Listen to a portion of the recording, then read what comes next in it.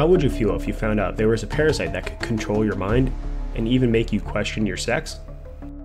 Well, fortunately for you, this hypothetical doesn't really apply. However, if you were a crab, you might have to worry about a parasite from the genus Sacculina that is known to castrate and feminize crabs. You see, unlike most barnacles that cling harmlessly to rocks, boats, or even whales, barnacles from the genus Sacculina will penetrate through a crab's arm joint and proceed to grow root-like tendrils deep inside the crab's body.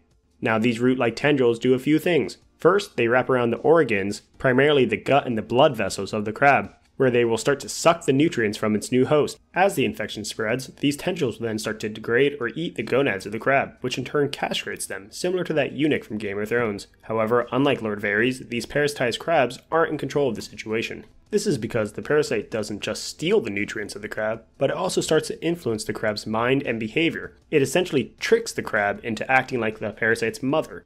Let me explain. The parasite starts to develop a brood sac on the outside of the crab. Now, the location of this brood sac is in the same location that a female crab would normally produce her eggs. And like the eggs of the crab, she will start to groom and take care of this parasitic barnacle.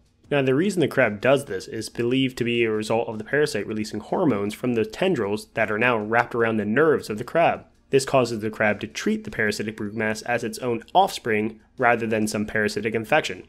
Now, the parasite doesn't only infect female crabs, so what happens when a male crab gets infected by the barnacle? Well, simply put, it feminizes the male crabs, and it does this by broadening the abdomen of the crab and reducing the size of their claws. These male crabs will then go on to act like female crabs and will start to nurture their new parasitic brood sac in the same way a female crab would tend to her eggs. Well, now I'm sure you're wondering, how do these crabs even get infected? Well, it's really quite simple. From the brood sac, tiny parasitic larvae are released into the water. Now, these parasites will drift around in the water looking for a new crab to infect. Depending on the environmental conditions, like temperature and salinity, they can survive days or even weeks before encountering a crab. When one of these larvae encounter a crab, the larvae will start to crawl along the crab's shell, and what it's doing is it's looking for an arm joint or a leg joint to penetrate into the crab. Once inside the crab, the parasite will ride the blood currents of the crab until it finds the gut, where it will start to grow. Now, the actual brood sac can take about 3 to 8 weeks for the parasite to emerge, depending on the species and the environmental cues. Now, does a crab being infected with a barnacle mean it's game over for the crab and that they're pretty much doomed to this existence? Well, most often yes, but not always. You see, when a crab is infected, they lose their ability to molt. This in practice prevents the crab from growing any larger, which for a crab also typically makes them a lot safer. More importantly, if the crab can't molt, they can't regrow any of its limbs, so this also makes the crab extremely vulnerable. If they lose one or both claws, they are left completely defenseless.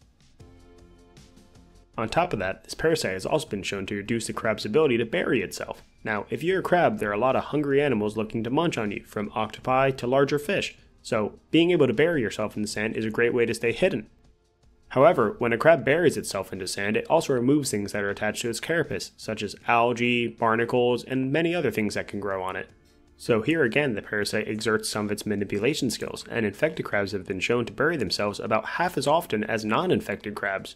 But what if I were to remove a barnacle from a crab? Would this save it? Well, yes, but there would be some lasting damage. Research shows that removing a barnacle can allow crabs to recover, occasionally even regrow their gonads. However, for male crabs, there can be some lingering effects, as these formerly male crabs often grow back partial ovaries instead of testes, so the chemical cues from the parasite seem to cause some permanent changes among male crabs. Well, if you're anything like me, as soon as I learned about this parasite, I instantly wanted to find some. So, where can these parasites be located? Well, there are over 100 species in this genus, and they are found in most regions of the world. However, in North America and Europe, the most common species is Sacculina carcini, which is primarily found attached to green crabs all along the coasts, where you can expect between 2 and 50% of crabs to be infected with this parasite. Though I have talked to some friends that say they have found regions of greater than 90% prevalence.